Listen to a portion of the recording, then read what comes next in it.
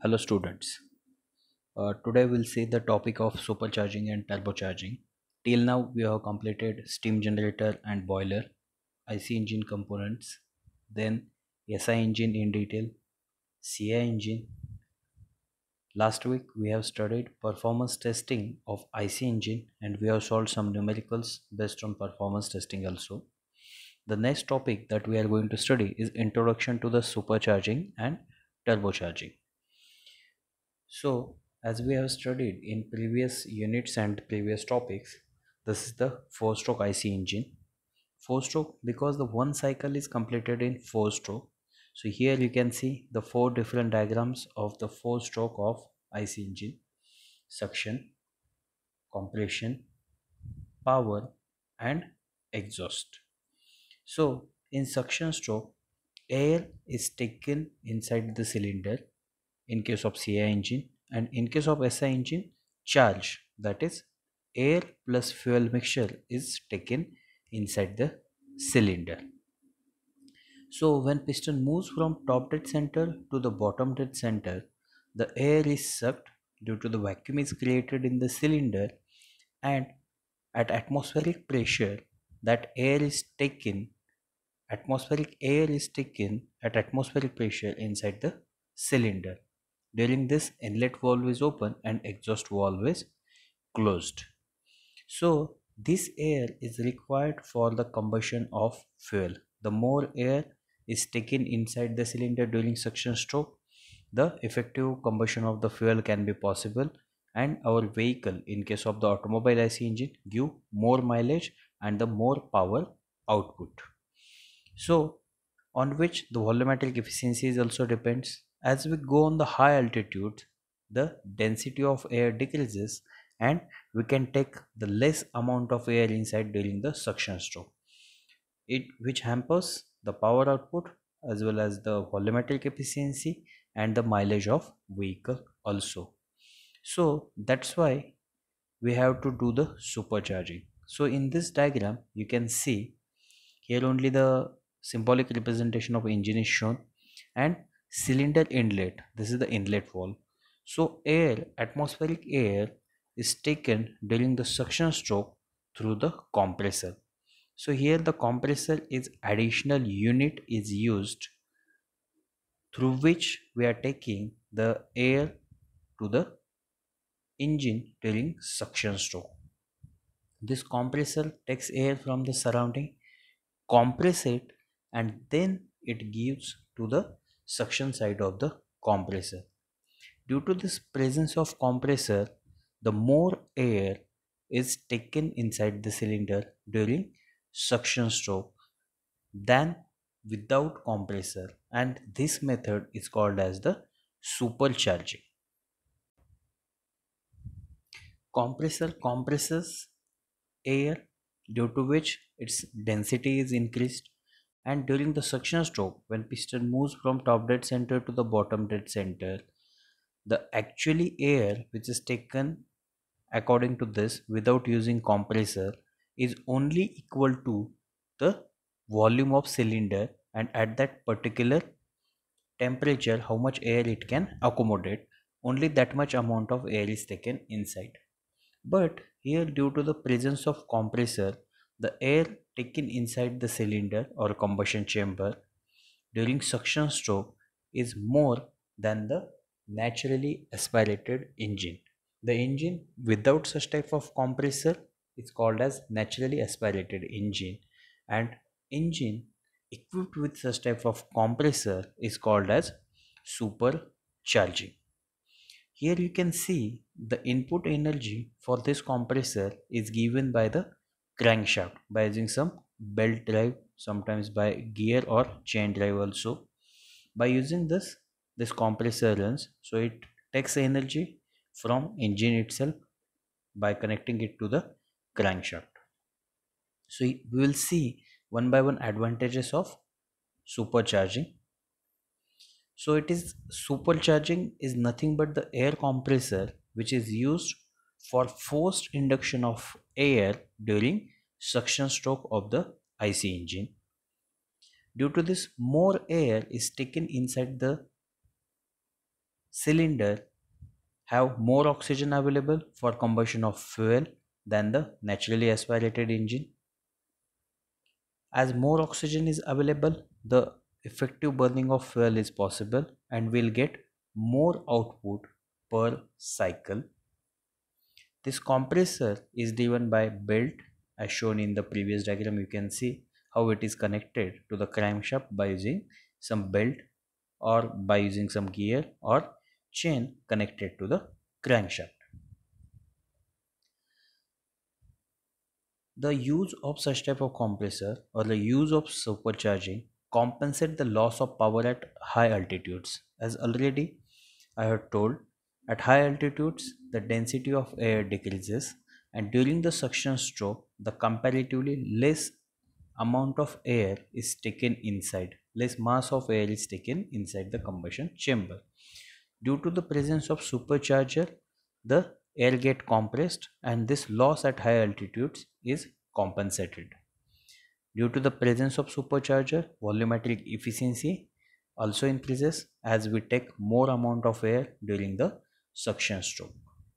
But here there is a disadvantage of using such type of compressor which runs on the crankshaft or the output power of the same engine, as it consumes around or maximum it can consume 20% of engine power, so that much power is decreased. So detonation tendency also increases due to presence of such type of supercharger in case of the SI engines. So already we have studied detonation and knocking in the previous lectures, so we'll not go in detail again of this. So the detonation tendency also gets increased due to this presence. Here you can see the one more image of how supercharge work. There is a compressor, centrifugal compressor is shown. It is connected with the help of some belt drive to the crankshaft, and when air is taken inside the cylinder, so it is coming through the compressor, so that more and more air can be taken inside, so that more oxygen will be available for combustion and the more power output per cycle. So this is the effect of supercharging. Along with supercharging, there is a one more word is used is turbocharging. Now we'll see what is meant by turbocharging. See here, there is an engine with inlet and outlet is shown, and air which is taken during the suction stroke through inlet valve is coming through the compressor. So it is similar to the supercharging. But here one difference you can see, the exhaust of the engine is going through outlet and there is a turbine. So this compressor which is required for the supercharging is driven by some turbine which works or which runs on the exhaust of same engine.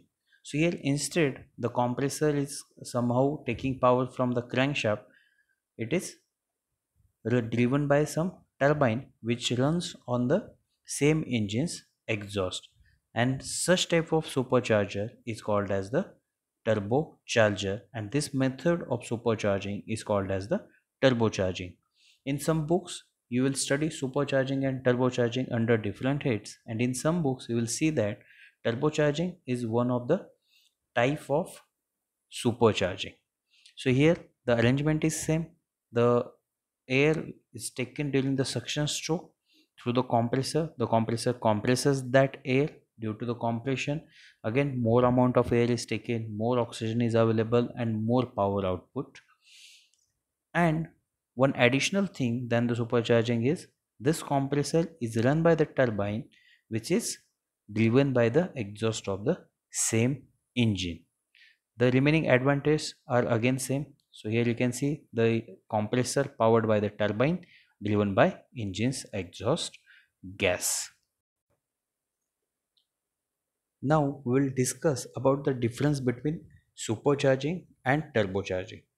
So the turbocharging is a forced induction system that compresses the atmospheric air and send it to the engine cylinder. In case of the supercharging, supercharger is also a force induction system. It compresses the atmospheric air and send it to the engine cylinder by taking power from same crankshaft.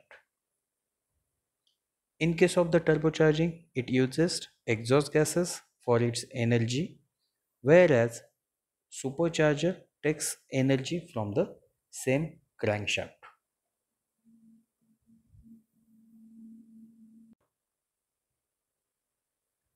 In supercharging, the compressor uses centrifugal compressor or any other type of compressors also can be used.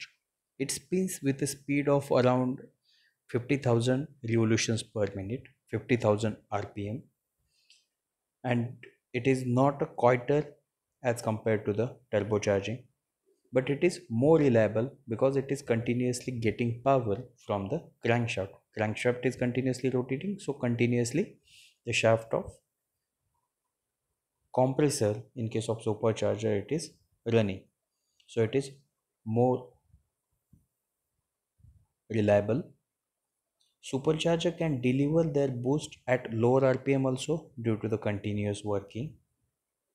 The compressed air from supercharger is at lower temperature in comparison with the turbocharger, but then also in some cases intercooler also can be used. The compressed air temperature can be decreased before sending to the combustion chamber or the cylinder. In case of the turbocharger, we most of the times need intercooler so that the air which is whose temperature get increased in the compressor can be decreased, so that it will further increases the volumetric efficiency, and the spinning speed may be up to 1,50,000 rpm in case of the turbocharging. The system of turbocharging is comparatively complex than the supercharging as it is running on the exhaust gases of the same engine. It may have some lag problem due to the discontinuous supply of energy in comparison with the supercharging, because the compressor is rotated by the turbine. The next we will see the PV diagram. Here you can see the PV diagram of without supercharging and with supercharging. On left hand side you have a PV diagram of IC engine without supercharging. So you can see the B portion is negative work because due to the absence of supercharger, whereas due to the presence of supercharger, on right hand side PV diagram this 1 to 2 and again 6 to 7 is above the atmospheric pressure, because the pressure of air is already increased with the help of compressor present in the supercharger and turbocharger.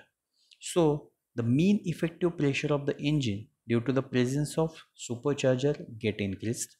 The mean effective pressure can be calculated in left hand side diagram is area A minus area B upon stroke length into spring constant. So it is obviously less, whereas in right hand side the mean effective pressure will be obviously high. So where C and D both are the positive work, so area of C and plus area of D upon stroke length into spring constant, and here we'll get the more mean effective pressure than without using superchargers. So this PV diagram clearly gives us idea about the difference of using supercharger and turbocharger and without use of supercharger and turbocharger.